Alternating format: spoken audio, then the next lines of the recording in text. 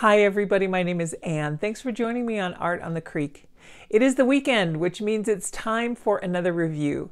Today I want to review something that many of you have seen. You may already have one, but I want to show you kind of a before and after, what happens to these over time, and if you're thinking of getting one, maybe this will help you make that decision more clear. We are going to review fan palettes today. Great for travel, but are they worth it? Let's go find out.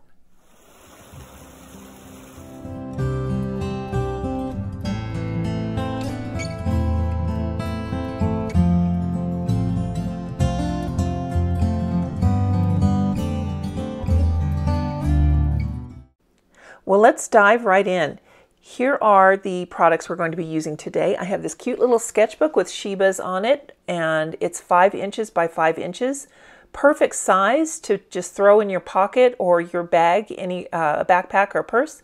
Keep it in your glove box of your car, anything. It's just a nice little size. It's off-white paper, has this little elastic loop so that you can keep a pencil handy or water brush, whatever you want to put there. Elastic loop to close it up, and it also has a pocket in the back cover for memorabilia, so it's really nice for taking with you, and it lays flat, which is a big bonus for me. That inside cover there is not watercolor paper, but the rest of it is, and it's kind of a cold press texture, and I really like that off-white. So that was one purchase. The other purchase is this fan palette here, and that QR code on the back. I'll talk about that more in just a second, but this particular set is marketed by Golden Maple. And they're an art company that they have a website. I'll link to everything in the description below. Their website indicates mostly paintbrushes, but they do feature this fan palette with it. And this particular fan palette has 25 colors in it, which is more than enough when you're traveling. You just really don't need too many. You can get them bigger, but this one is a really nice size. Now this case, it says it's leatherette. I thought it was real leather when I was working with it. It doesn't smell like vinyl. It kind of smells like leather, so I'm not sure if they mean leatherette in the sense that it's diminutive, a small case, or that it's actually imitation leather. So for those of you that are concerned about vegan products, I just wanted to highlight that because that is a valid concern. But we'll keep going because there's more places that you can buy these things. These travel brushes are so nice. They come in 3 sizes of 4, 8, and 12. Look at the point. Now, the 4 has a narrower belly, which is going to make sense because it's a smaller gauge brush. But when we open the big papa here, this is number 12. The point on this one is just as smooth. Now, this one actually, it wiggles a little bit, and I thought it was the ferrule that was loose, but it's actually this cap, the part that you take off to make the handle longer. And that wiggles a little, so I don't know if that's going to irritate me or not. I'm going to try and see if I can find a way to make it fit a little more snugly. But this particular one has a little bit of floof on the end of the point, but I can trim that off to make it more hair-like. These are amazing, the points of these. They really come to just a singular hair at the end. I don't know if you guys can see that on camera, but they're just beautiful. And see, this one wiggles a little bit too. So if things like that drive you nuts, be aware, these are not the top quality brushes. You can get many types of these brushes, but you can see how much this wiggles here. I'll just jiggle it, hold it against something flat there so that you can see how much that wiggles. And it's frustrating. I mean, you know, I felt like I was getting something that was a good price, but as with all things in art, it seems, and in life, you do get what you pay for. Now, that doesn't mean that these are poor quality products. It just means that these brushes aren't professional grade art supplies. But you know what? That's 100% okay. They're fine. I really enjoyed them. You know, spoiler alert, they work really well, and the jiggling really didn't bother me. They're nylon filament, so you could use them with gouache too and work with great confidence. I felt like for a nylon filament brush, they held an awful lot of water. So I personally wouldn't use them with gouache, but that is another story. Anyway, here's the fan palette. It comes packaged in that acetate box. If after watching this video you decide, yes, I do want to try one of these fan palettes, keep that acetate box, and I'm going to show you why here. The way that I can best show you, I think, is on this one. This is the Artsy set that I got and it is a little bit different style. It fans out, but it fans out accordion style. So I'm going to pop it open here for you, and it does kind of lock in place those hinges. It does make a little pop. That white circle in the center is a finger ring so that you can hold it, but as you can see, I had to dump off some paint chips. That's why you want to keep that acetate box. These things do shed a few paint chips, but this style, this accordion style, I prefer it to the fan style. They are still available, but not by Artsy. I'll put several links down in the description below if you want to see where you can get these. You can get into one of these palettes for under $20, so they're really affordable. They're easy to get. This particular one comes with 3 water brushes, but yeah, paint shavings. So that's why you want to keep the packaging so that you can have something collect those paint shavings and not have them go in your bag. Now that Artsy one had that paint chart on the back, and I found that I kind of missed that working with the fan palette. Even though the size was smaller on the fan palette, I really like that reference chart because this one, as you can see, it only has the references on the little tabs on the end. It fans out. You've got 3 mixing spaces, which is really convenient. But when you're using it, it's not as convenient because you always have to be fiddling with it. You need to swatch it out so that you can see what your colors are, because unless they're really bright and the light is hitting it just right, you really can't tell which color you're going for. The paint pans that are closest to the hinge, you really have to have that particular palette out at a 90-degree angle so that you can maximize your reach in that particular little pan. And it's more like an indentation. It's not really a pan. The one with the accordion style, that definitely has pans in it that you can pop those out, and that's why I really like it. You could refill it if you wanted to. This one I think it'd be harder to refill. But for the price point, it's okay. The paint shavings, because you know the pigment isn't so precious that you need to save those little shavings and chips that come off. It's just a factor. Here's another factor that I'm going to say really is annoying to me completely 100%. The cap won't post. It means, I guarantee you, I'm going to lose that cap. That's all there is to it. I'm going to lose it. I know it. This is me. This is something that it's like Murphy's Law with me. If the cap does not go on the end of the pen, I'm going to lose it, whether it's a pen, a brush, whatever it is. However, I like the filament on it. I like the point. Everything looks fine so far. I'm having to squeeze really, really hard to get the water to come out. Harder than usual. Water brushes they should be really easy to use. And this one, it kind of hurt my thumb to squeeze. But then again, I've got pretty severe arthritis in my hands, so that may not be a factor for you. Let's just go ahead, and I've got some Sharpie laid down here so that I can make a quick swatch chart for you. And then I've opened the book to the next page so that both of these sheets that we're looking at here are watercolor paper. Just start with the white, and of course I'm not expecting it to be opaque at all. If you do want opaque white for your watercolor palette, invest in a tube of gouache and bring that with you because you will not get opaque white with a white watercolor. What you can use that for, though, is to bring any of these colors into the pastel range. So that is a lot of fun to mix and create pastels. The colors, they're vibrant, they're pretty. There's a lot of pluses about these paints. Don't go looking for light fastness because you won't find it. These are paints. The whole purpose of this set for me, I think that you would get this if you were looking for something that you just wanted to practice really quick, have it at the ready so that you could just keep something in your sketchbook. Now that second to the last blue that I just did, speaking of sketchbook, this particular sketchbook lifts really well. So if you have wet paint and you don't like what you did, you can just dab it with a paper towel and lift it right up. And that one got it almost back to white, so I was very pleased with that. The black that comes with this set is a nice black. I wanted to, let's water it down just a little bit here and kind of spread it out because I wanted to see if there were any other colors hiding underneath that black to see if it was going to pull toward warm or cool, and it doesn't. It just looks like pure charcoal black. It's a nice coal black color. So yeah, I really like the palette that you get with these. Now that sponge there that I'm wiping the brush on, that's its intended usage for cleaning your brush. I learned today when I was fiddling with this that sponge comes off. It's attached by an extremely strong Velcro. So it sounds like you're ripping something or you know, tearing something when you're tearing it off, but you're not. You're just lifting up some really good quality Velcro. So you can just run that sponge under soap and water, let it dry, and then put it back on, which is really convenient. So now let's just do some kind of a rainbow color mix here. I'm just going to take one of the reds, one of the yellows, and one of the blues, and then let's just see what kind of mixes we can get. Now see, I have to think a minute to figure out which number palette I'm on. And once again, that's why I like the other accordion set better, because it had that little table already made for me. This one turned out to be kind of a little high maintenance for me because I had to keep going back and forth, checking what swatch was where, and it was a lot of reference for me, and I just wanted to paint. You know, you just want to paint, darn it. But the paints, when you are painting, are really fun, and I can't state that enough. These are just fun to work with. They re-wet easily.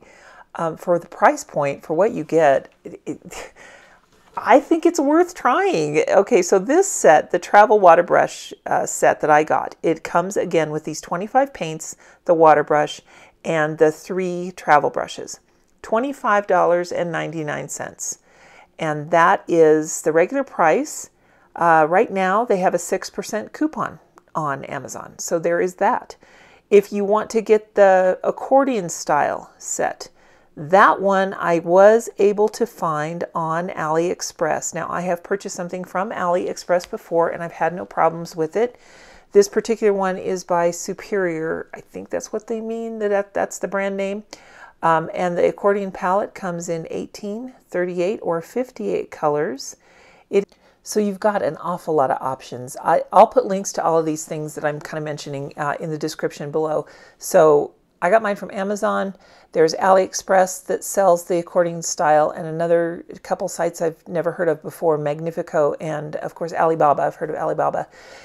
My point in mentioning all of these is no matter where you are in the world, you should be able to find something like this for very little cost, relatively speaking anyway, about art supplies, that you can get into and try and play with and see if it's something that brings you joy.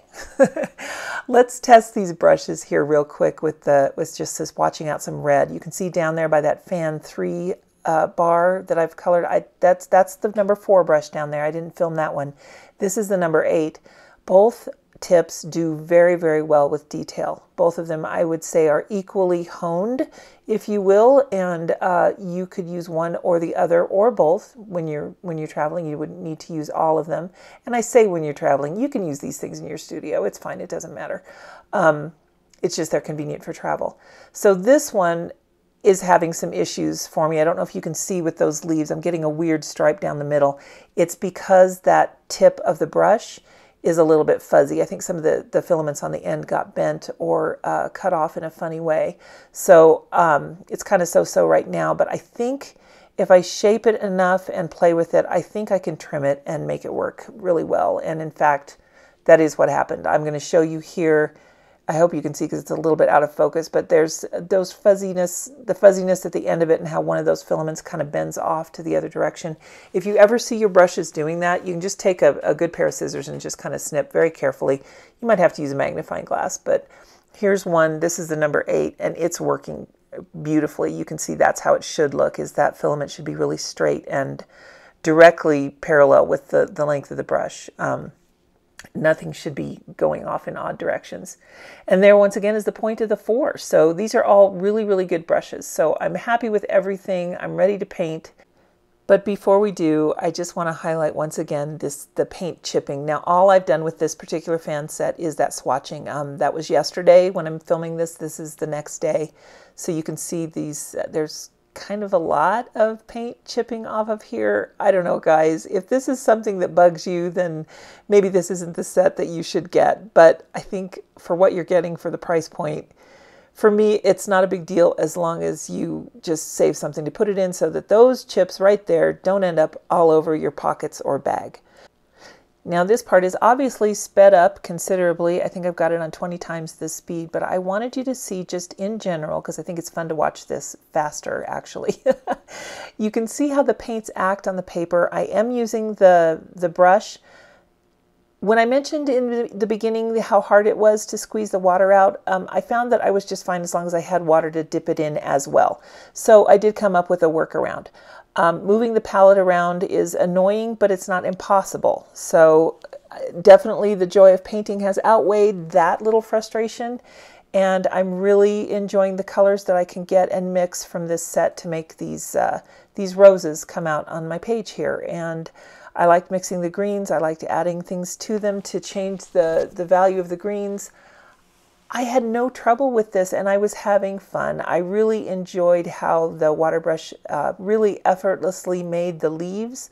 I had a lot of fun adding leaves to the background and filling those in. And overall, I really enjoyed this process. So much so that I wanted to do another painting. So let me turn the page here, and now we'll test out things with those travel brushes that have the caps on them. I'll speed this one up again too.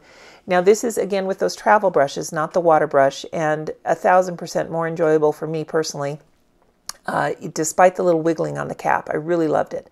I'm just kind of making this up as we go along here. It's just kind of a mountain scene with some rolling foothills in the front. I just wanted to paint something for you that would show the cool colors in this set as opposed to the warm colors that I kind of demonstrated in that rose. I didn't test all of the paints in this little 25 set, but you can see with these two paintings, you could paint just about anything with this set and get a lot of range. Now, to be honest, you only need 3. You only need a red, yellow, and a blue, but for those of you who want those convenience colors, and boy, put me in that group a lot of the time. I really like using convenience colors. There's nothing wrong with them. You can get a lot out of this tiny little set, and then you just close it up and put it in your pocket and you're ready to go. So for all intents and purposes, I think these little fan palette sets are pretty fun.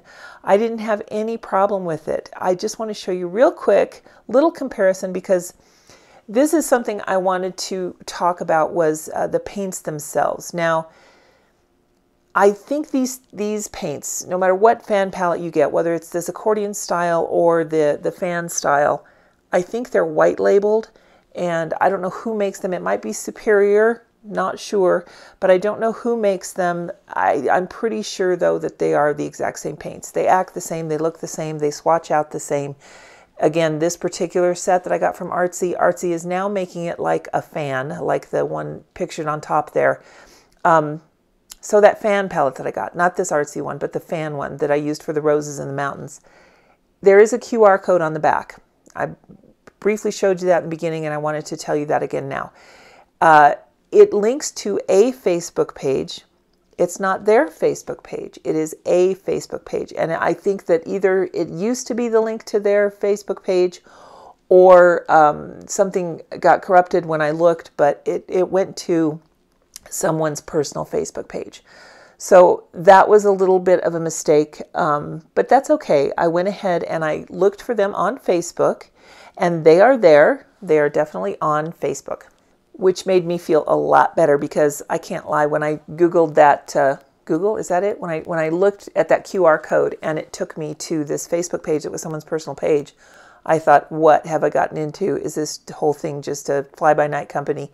But I did look them up on Facebook, and they're there. They're under Golden Maple Artist Brush on Facebook, and they do have a website, as I mentioned before, where you can purchase all of these things separately.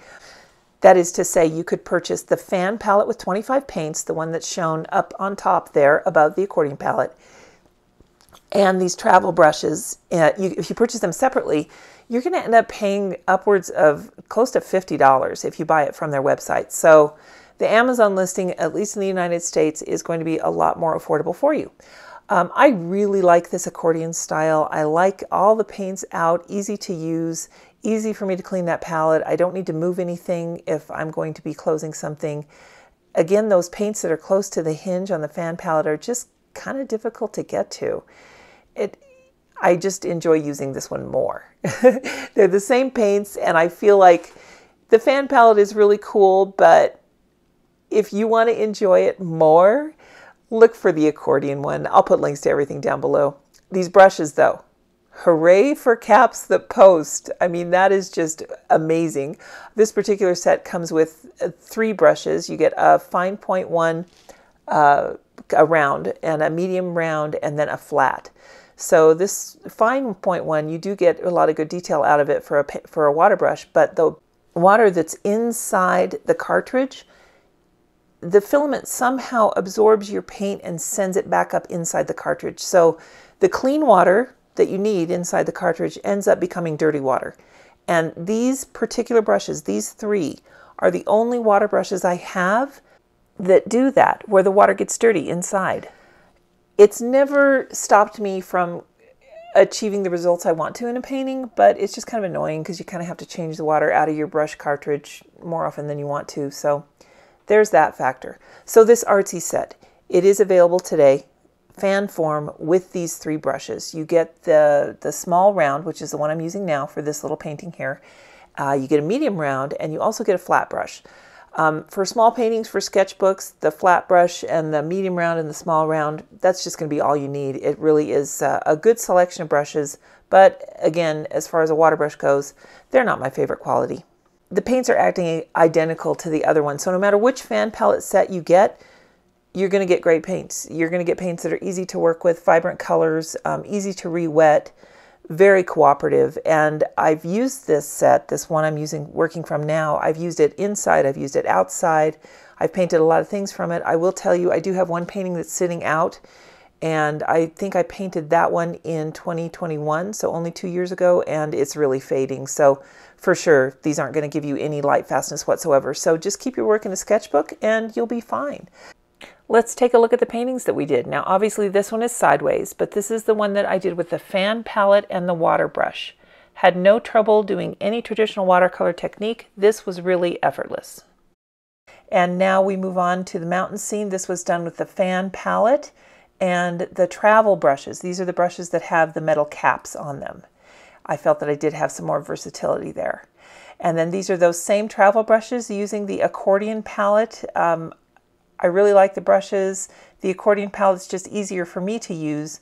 So let me talk for a quick second about that sketchbook. Oh my gosh, I am so thrilled with this sketchbook. For a wood pulp paper, the way that it's sized, it lifts great. The paper's really durable. You get some great texture out of it. I had no trouble with it whatsoever. I really like that sketchbook. And since I've talked about kind of a few things in this review, I want to show you what it looks like on Amazon. This is the sketchbook. I will put a link to it. It is so cute. You can get a lot of different other covers if you aren't into Shibas. This is what the fan palette listing looks like. It's listed as travel water brush. I'll put a link to that one. And then here is the Artsy set that I bought originally as an Accordion palette, but now it looks like this on Amazon. If you are really interested in the Accordion palette, here is the photo of it from AliExpress. This is the 38 set. That's what I have. It's just got a different brand. They show the person using a water brush, but I don't know if it comes with water brushes on AliExpress. I will let you guys Google that one on your own. But the bottom line is, I do think it's worth it to get some of these foldable palettes. They're fun, they're cute, the paints are vibrant. I can put up with all the negatives. I can put up with water brushes that don't work in my favorite way, caps that will not post, and paints that flake a little bit for this much fun. So that's the trade-off. I hope you guys really enjoyed watching this today, and if you enjoy content like this, please consider giving this a like or leaving a comment or even sharing this video with your friends, because that really does help my channel. Thanks so much, you guys. I really appreciate you hanging in with me this long. Have a great week. We'll see you next time. Bye now.